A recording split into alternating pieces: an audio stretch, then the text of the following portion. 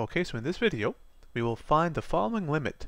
And by now we know that when we have a limit as x goes to positive or negative infinity, and in the expression there are only powers of x, the only power that really matters, that drives the limit, is the largest power of x. And so in this case, it is x to the 4.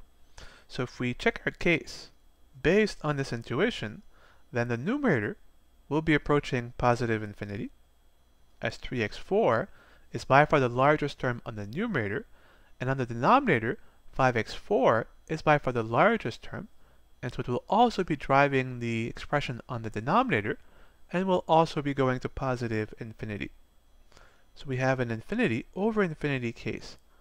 And that is a non-trivial case, as we have a fraction where the numerator gets larger and larger and larger, which tries to make the whole fraction larger and larger, but the denominator also gets larger and larger and larger, which tries to make the whole fraction smaller and smaller and smaller.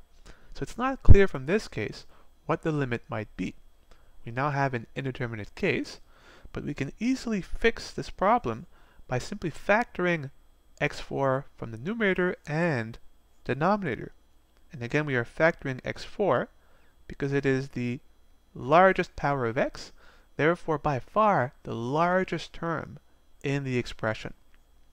So we have on the numerator x4, then times 3 minus 1 over x squared minus 8 over x4, then divided by, we are also factoring x4,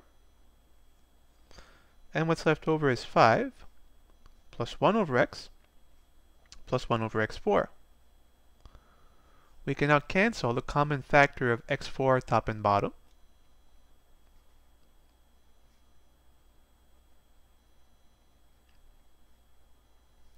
And so what's left is, on the numerator 3 minus 1 over x squared minus 8 over x4, and on the denominator 5 plus 1 over x plus 1 over x4.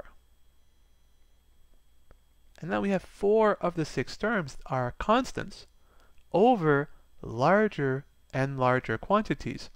So every single one of those fractions is shrinking to 0. And as they do, the numerator gets closer and closer to 3, and the denominator gets closer and closer to 5. And so as x goes to infinity, the fraction gets closer and closer to 3 over 5, which is our limit.